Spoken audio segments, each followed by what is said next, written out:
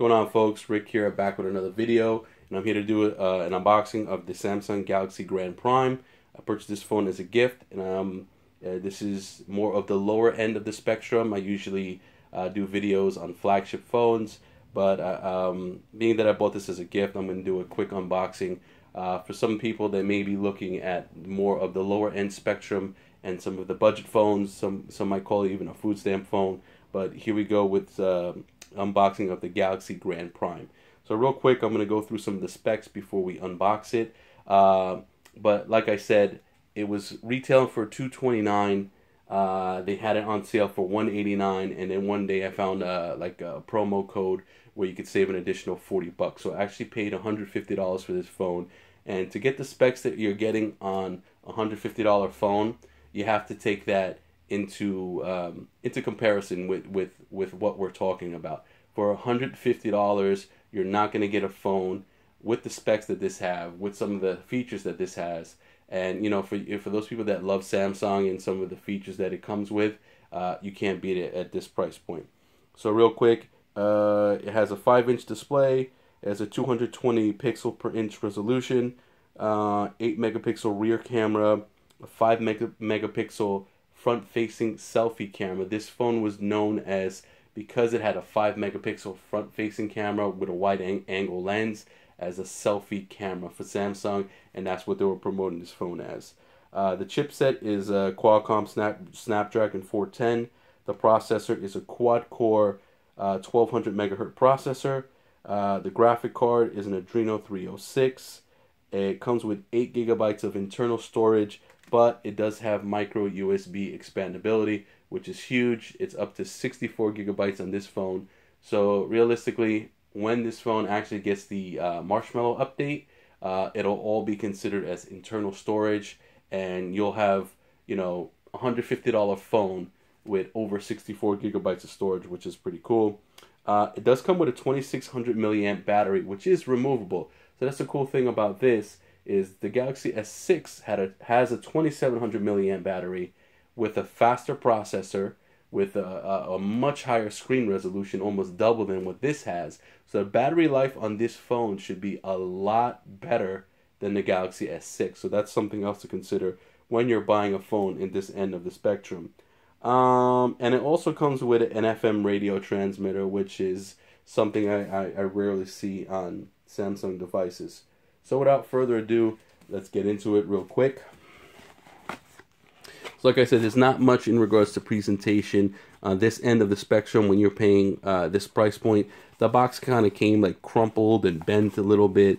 It kind of, you know, killed the whole presentation for me. And you know what, for a lot of manufacturers, even though you're buying phones at the lower end of the price point, with something as simple as just packaging, if you just make it look really nice, fresh, and crisp, it may cost them an extra few pennies to do that. It adds a lot to you know, the quality of the phone, or the quality of the manufacturer. Real quick, it comes with the phone, obviously, SIM card, which is a micro USB SIM card, not a nano SIM, battery and a charger, USB cable, quick start guide, and some other manuals. So without further ado, let's open it. And like I said, at this price point, you're not going to get much in regards to presentation. You have the phone here just in like a loose plastic bag, but we'll file that to the side for a second. You have your micro USB SIM. Okay, you have your books and stuff. You have a charging brick. Let's see if this is fast charge enabled. I don't think it is, but it does have fast charge capability. So if you do have a fast charger, that's good. You have your micro USB cable, and this is your removable battery. I already inserted the battery in there in efforts to save some time. Let's file that to the side. Okay, so this is the phone. So real quick, what's posted right here on the plastic, like I said, it's promoted to be the best selfie camera that was out there at the time, or even at this price point, with a 5 megapixel front-facing camera.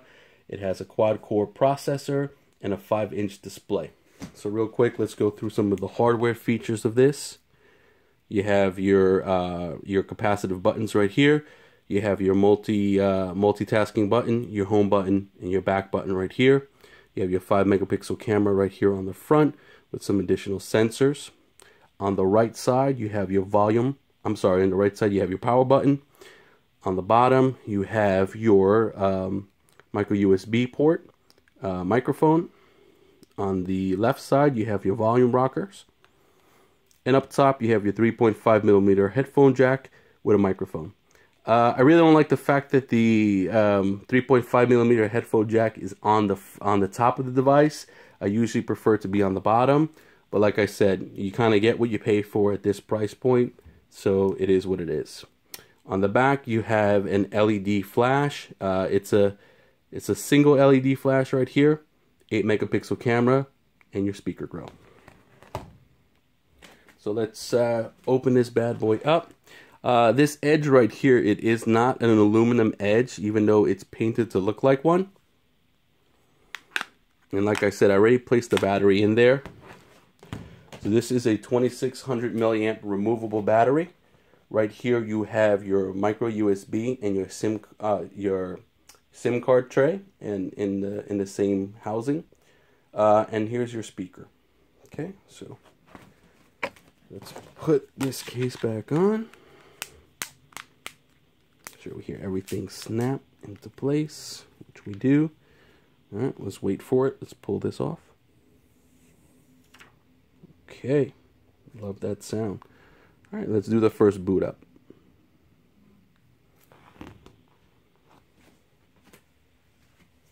Okay, and like I said, with this price point, you really can't go wrong. You have the fast charging features on here that you have on a lot of the higher end phones. You have a 5 megapixel front facing selfie camera, which is pretty cool.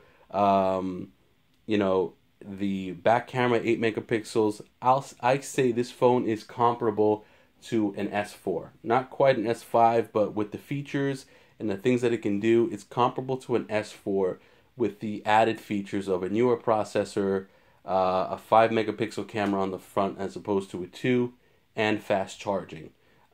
With that being said, I think this is a really good phone for this price point. Probably one of the best phones at this price point. So I'm going to go through the quick start menu right here real fast. I'm going to pause it real quick, and then I'll show you guys what the phone looks like after that. Alright guys, so this is the phone, and I just skipped through all the steps real quick just to show you guys what the phone looks like. So again, one of the added benefits of buying a lower end, newer smartphone as opposed to a higher end, older phone that might be a little bit more expensive or at the same price point is that you have the latest updates. You have the latest updates of Android, and you have some of the latest features of TouchWiz.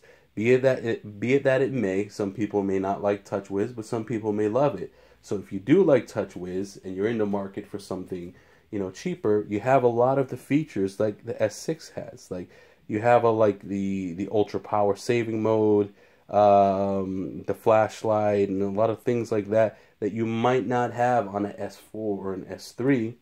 You know, real quick, seems to be zipping through pages fairly quickly. You do have a little bit of bloatware on there from T-Mobile, but you would get that on any carrier. So anyway, this has been a quick unboxing of the Samsung Galaxy Grand Prime. If you guys have any questions in regards to this phone, please leave it in the comment section below.